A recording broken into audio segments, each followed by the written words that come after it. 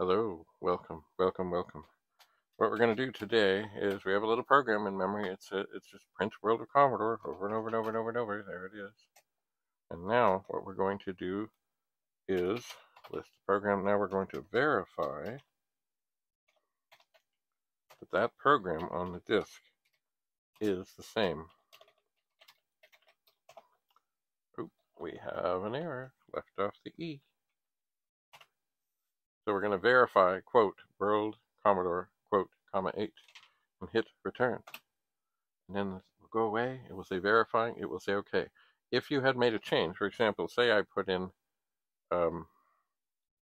like 5 rem. Hello. And we list and we see there's another line there. If I put in verify World Commodore, comma 8,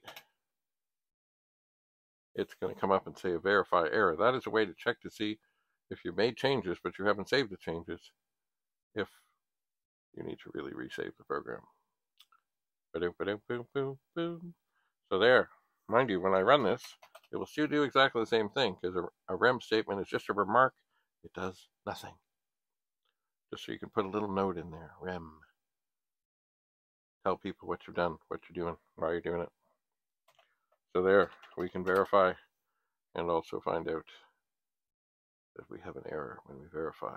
We used to do this more on tapes, because tapes, you surely didn't want to save something, especially if you were doing a school project, and then have it not save. So while it was still in memory, we would often rewind and verify.